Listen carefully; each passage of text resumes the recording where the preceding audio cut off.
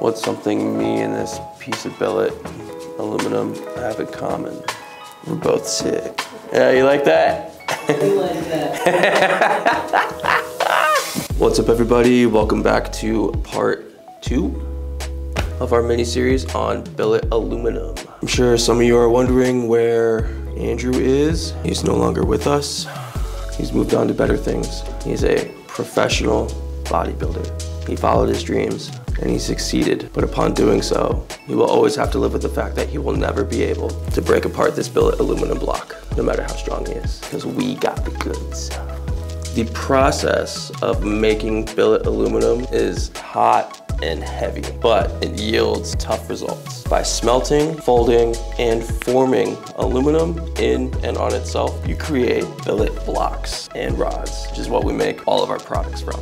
It's from this process which billet gets its strength and durability. Billet has become used in various industries such as construction, electronics, and appliances, along with many others. So of course, it was a no-brainer that we chose billet over every other aluminum out there.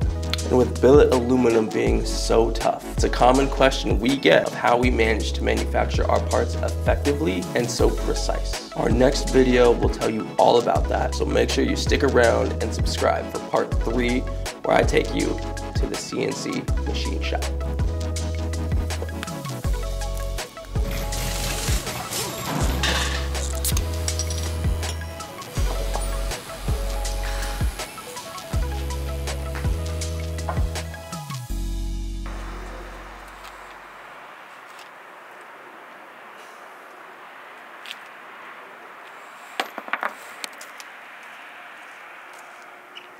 Yeah, dude, look at that fucking chip that right there.